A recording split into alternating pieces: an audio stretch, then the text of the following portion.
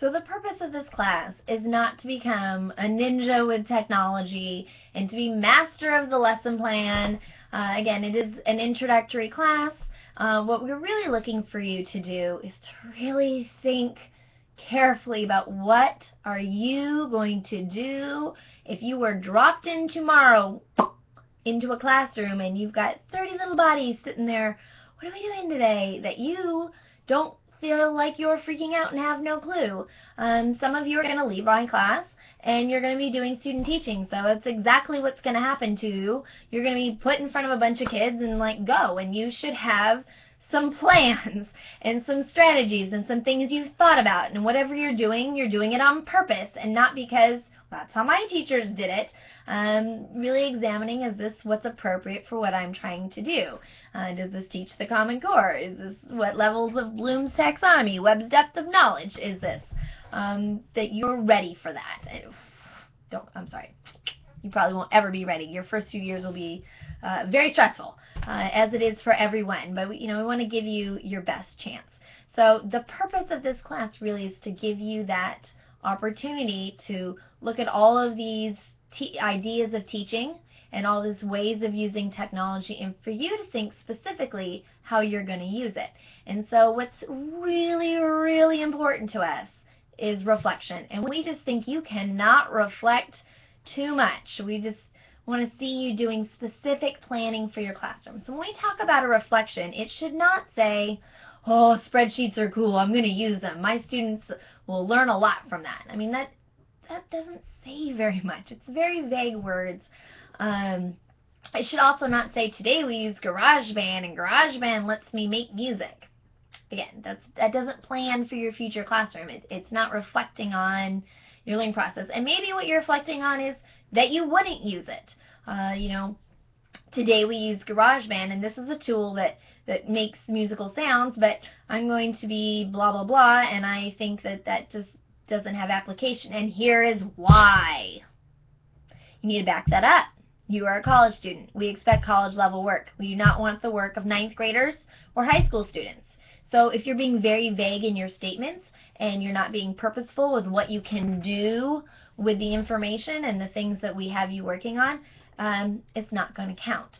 And so when we talk about 300 words, it's actually really easy to do 300 words and nearly impossible not to if you're doing deep and meaningful reflection.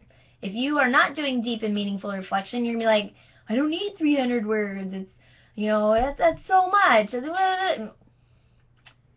You can't properly plan something in only a few seconds. You need to have details, specific ideas. I want you to be thinking to yourself, when you are planning your lessons in your own classroom someday, you should be thinking, how is Susie going to respond to this lesson? How is Juan going to apply to this? I know that Bob has some difficulty with this, so how am I going to adapt my lesson to make sure that Bob's learning the learning objectives? You should always be planning specifics. Don't say, I'm going to use spreadsheets. How are you going to use spreadsheets? What specifically are you going to use them for? For what lesson? For what purpose? For what classroom management? How are you going to use it? Why are you going to use it? Why? Why is this better? Why is this my decision? Why am I going to or not going to? And you back it up. That is really important. You cannot reflect too much. This is about you planning out what kind of teacher you're going to be. So we're going to be looking for that all over the place. Every page on your digital portfolio needs to have a 300-word reflection. The only exceptions would be, for example, when you're writing up the Tucker book, the Tucker book quest is only reflection. You read a book, you read the chapter, plural, and then you reflect on it. That's the whole assignment. You don't need a reflection on the reflection. And there's a couple of things in there that, which we're reasonable people. We do not want to create busy work, but really every page itself should have a reflection of you planning out how this impacts your teaching, and more importantly, how it impacts your students. Like, why is that going to be meaningful for your students, and why are you making those decisions? So again, not every quest, just every page. So this is where it comes into your advantage to do quest smashing. saying I'm going to do 5 quests on one page and one activity rather, combine them together so that I only have to do 1 reflection. So hopefully that you will take advantage of that. You can look at some previous students' digital portfolios, and they did a separate page for every single quest, and you do not have to do that. So please don't feel that that is what we're looking for.